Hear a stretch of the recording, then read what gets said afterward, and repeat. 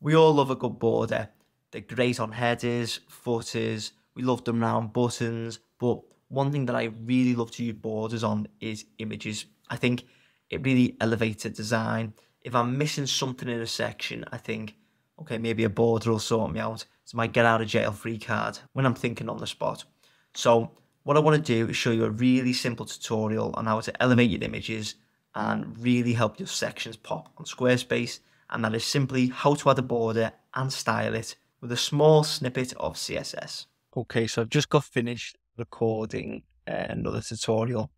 Thought, why not just leave this mad background in case you're wondering, it was the divider tutorial, which is very exciting. But then I thought, okay, let's pop an image on this background.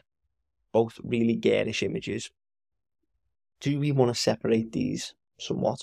I thought to myself, I think a lot of people are going to think the same when they have a loud background image and then they have an equally loud foreground image.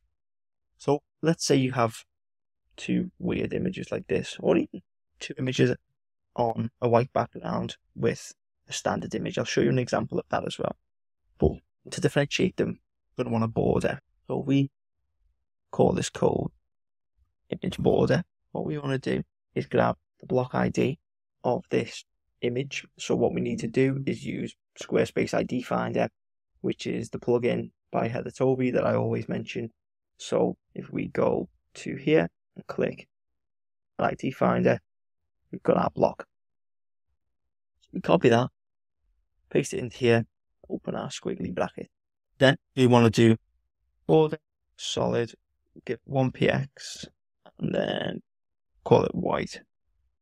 And you'll notice that this puts a border around the block itself.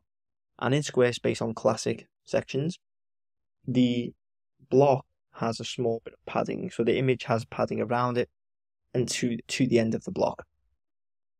So what we want to do is either say padding 0, which basically expands the image, or we want to get rid of our padding and then open up Chrome Developer Tools, hover over the image to find the asset class. Here it is, image block wrapper.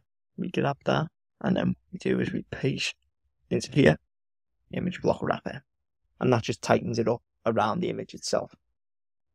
Super simple to do, and obviously we can do customization options, so we can make that 10px for instance if we really want to make it stand out, or say red. You can play around basically with colors and size.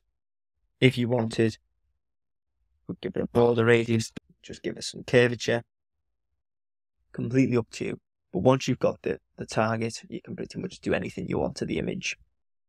So that's a really simple tutorial, but I think that's going to help elevate your designs if you've got two loud contrasting images. The other way to use it is to create a simple section. So I'll just create a blank section, an image. Let's just pop this in and we'll drag that to the side. Yeah, let's just make it smaller. Super long. So we've got a standard image on a standard background. What we want to do is play the block ID of our old with our new.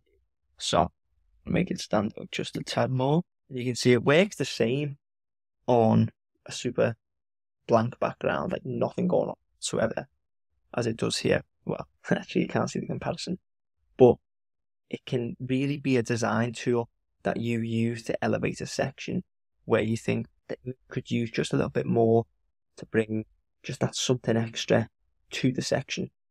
Nice, simple design element, but it is really effective and it's a super easy code to do. If you want this code, it will be in a blog post that will be linked in the description below.